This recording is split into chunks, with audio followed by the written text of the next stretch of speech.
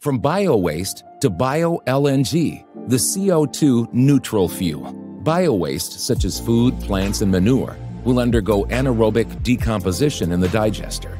This process will generate biogas consisting of CO2 and biomethane.